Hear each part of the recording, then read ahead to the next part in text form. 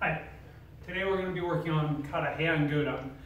Heian Godan is the last of the Heians, and it's the capstone. It builds on what you've learned in each of the other Heians and then extends it. So in Heian Godan, we're going to pick up a new kick, Mikazuki Geri, as well as it's the first and only jump in any of the Heian katas. Additionally, there's some very challenging shifting of the body weight in both the beginning and end of the kata, so we'll study those. We don't have a whole lot of room, so I'll work through the kata once so that you get a feel for the moves. The general assumption is you've seen these moves, you've learned the kata, the embasen, and techniques, so now we'll try to take that to the next level. So we'll do the kata once, all the way through, focus on the individual groups of moves and give some specific lessons, and then go through the kata again at the end. Pay particular attention to the count of the kata the first time we do it through, so that you're aware of what moves correspond to what counts in the kata. There are 23 moves in the kata. Kiai is a move 12 and move 19.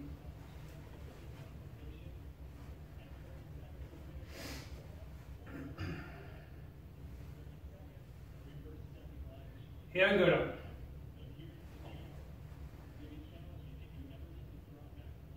Ich, ni, san,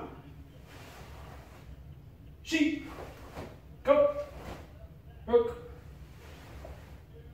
six, hach, ku, ju, ich, ya, ya, san, shi, go, six, hach, ku, ya, ju, ich, ni, san.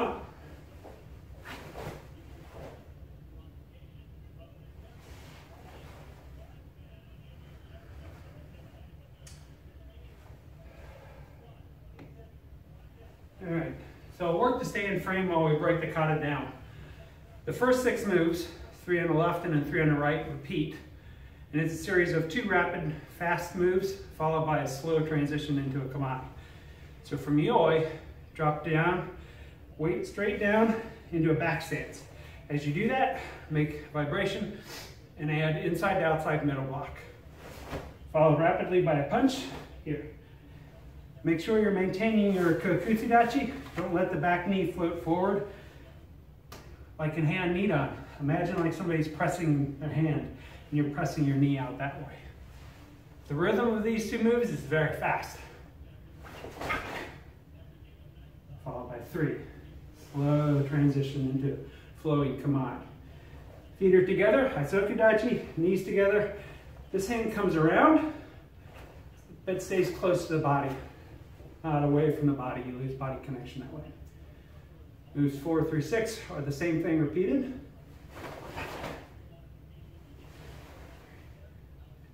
Then we go into Murote Uke. So this block, supported block, we see in many katas. When you make this move, you don't have a lot of room to make the technique, so the elbow comes just across the center line. And then once it's there, you move into the block. So this hand makes an inside to outside middle block. This hand supports it with that fist right on your elbow. And followed immediately by shifting in and downward block. So the downward X block, hands are vertical, the right hand is on top. So from here, comes in, the hands come together, and then the hip drives them forward. Soften the elbows and drive up. Okay? Take care not to raise the arms straight, and don't stand up. So from here, elbows bend, hands open, and come up. Your arms don't block your vision, and are about where they would be for a rising block here. Keeping your wrists touched, in contact, open your hands to a V, press down. So this is a palm-to-palm block, and it's out a little way from your body, so it's not up close, but not really farther than a fist away from your body. So not out here. So whole series, here, here. Remember, make a V and then press down. When you do them all together, it looks like a complex move, but it's simple once you break it down. The next count, move 11, is in place. So body vibration and Zuki. Step forward now, Ki, move 12. In the kata, execute that entire series continuously, so there are no pauses. I broke it up just so you could see. So for the kata, make it look about this speed.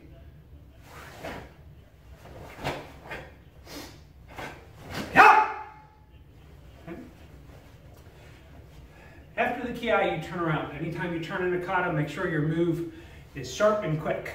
There's an opponent advancing behind you. So from the ki point, staying in frame now, I want to turn my nose and my navel at the same time. Right? So if we're here, this way. That helps to get your eyes around and open the hip up and makes this turn a lot faster. Ready? So here, turn, elbows, elbows, knee, and you make a down block. So one more time, you're covering with this hand across the face.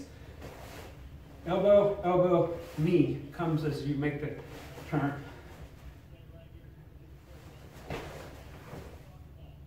And step into kibadachi. So the move is done in the kata after ki. Then eyes turn. Kakeuki, hook block. This hand, draw hand on top. This hand goes out. As this hand turns over, these two hands finish their trajectory at the same second. This hand is palm down until the very end. Good. Now we have the kick. Mikazuki Geri, crescent kick. The first time you learn it, I want you to think about keeping your knee up high and having the foot follow the correct crescent trajectory. So it's not this. The foot comes around, but the knee has to come up to make the contact. So the foot strikes this way. Okay? So from here, first time you learn it, pivot your feet. That'll help you to concentrate on getting the knee up. Then the knee comes up and around. After you practice that for a while, make it one motion to where the foot comes around and hits. When you do the move, be aware of this back arm. Keep it tight against your body because the next count is an elbow strike. So one count here.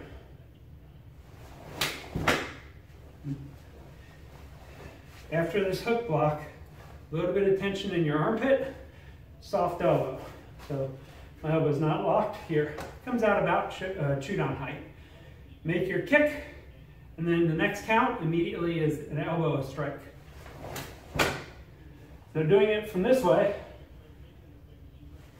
here, last second, foot, elbow hit at the same time.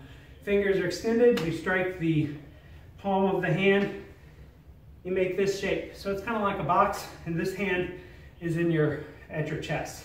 Trying to make your elbow as pointed as possible for the striking surface to make contact. Okay? One more time.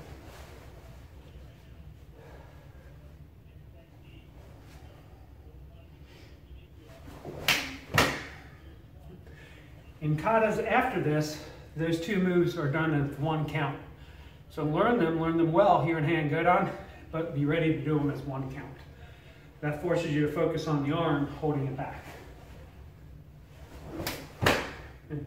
Then from here, shift your body weight into kosadachi and another morote, another support block. So making sure I'm in frame here. Here, the next opponent comes from this direction. So eyes and your body shifts this way. Hips stay natural, support block. I picture somebody rushing in, maybe at a tackle or something from the side. So you meet them, shift your weight here, squeeze your legs. Here, then the very next move, you push into this right foot. That drives this hand up. It's an uppercut. So from here, the left foot steps out into Renoji-dachi. You're standing. It's essentially a formal tension stance, so it's not a fundamental stance. You're up higher than you would be. This hand strikes out. In the past, we struck for the ceiling. That's changed. So you will see some people do this. Either one is okay for now, but learn to do that moving out, especially for tournaments and testing purposes. Following this, we've got the jump. To make the jump properly, you have to load up your support leg. Your left leg is the one that's going to launch you, so you've got to move your weight onto it off your right leg. So right here, if about 90% of my weight's on this right foot. Left foot doesn't have much on it. When I jump, 100% is going to be on the left foot. So you shift your weight. As you do, this right foot and hip turn, trying to get the right knee up. The right knee gives you lift. For this jump, you want height, not distance. So think knee up. So again, here, this way. Now I'm ready to jump, and at the same time, launch this knee up and land. When you make the jump, you want to think about pulling your feet up underneath you and then cross them and land in Kozadatch. So one more time, just the feet. Shift the weight. Now as the hip comes through, the hands come from this position to here at the peak of your jump, and this and a ki at the very end. Right? So the hands, with the hands now, here. Swing the hands and hips. Yeah! Okay. When you make the move, let me do it from this way. Keep your head up straight. Don't lean forward. Okay? So you're not going to be perfectly straight. You don't want to be falling backwards, but you don't want to fall too far forward either. So keep your head and body inside the small square made by your feet. Squeeze your feet. Right now, all my weight's on my right foot, about 10% on my left foot. Okay? That has to change for the next move. The next move is coming from the side. I drive into my left foot, so I have to transition my weight to my left foot, and then drive and make Morote Uki in a very narrow front stance. So again, keeping in frame here, eyes, transition weight to the left foot, narrow front stance, Morote Uki to the right. Okay, that's move 20. The final three moves have got a lot to do with complex shifting of your weight. So pay special attention to where your body weight is and what stance you're in. From Morote Uki, the next opponent comes from behind you. As he or she comes to attacks, you pick it up, again, nose and navel, turning at the same time, cover, and this hand comes up. That's part A. Part B is you crank the hips. This hand comes around in Shuto, and this hand makes Nagashi Uki, flowing block. So here, A, B, C. Okay, so you go from front stance this direction, to front stance this direction, to back stance this direction. So your body weight has to flow this way, then back. That's what we look for in testing and tournaments. So make sure you're demonstrating that. That's all one count, move 21. Move 22, you push into the right leg and stand up. This arm form is called Manji form, Manji Uki. Okay? Kind of looks a little like a swastika. This hand is doing an inside-outside block. This hand is doing a down block. Right? So move 22, you maintain the form and only your feet move. You then pivot. The way you pivot, drop your weight down and turn your left foot and knee forward. As that happens now, you've got tension here, you're going to close. As you close, step out and make the same technique going the other direction. Shuto here, Nagashi Uki here. Then pull back. Okay? So doing it from the other side so you can catch it this way. 21, 22, 23, 24.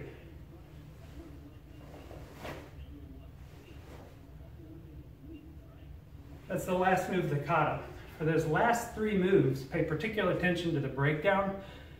Work on them individually, part A, part B, part C, but then learn how to put them all together. That count is important, and it's there for a reason. So if you pause at the wrong place, the techniques don't work. I'm now going to complete the whole kata one more time so that you can kind of see the rhythm and hopefully pick up on the points we talked about in class.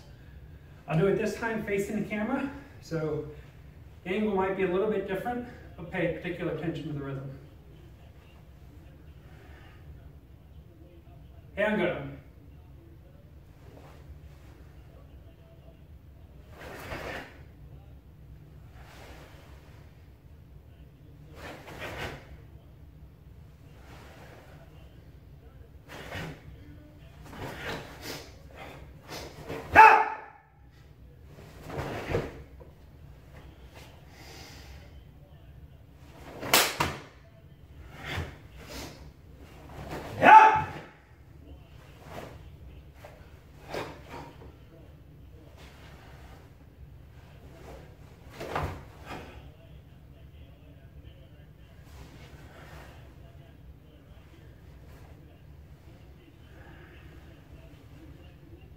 All right, so that's Heian Godan. I hope you enjoyed the class.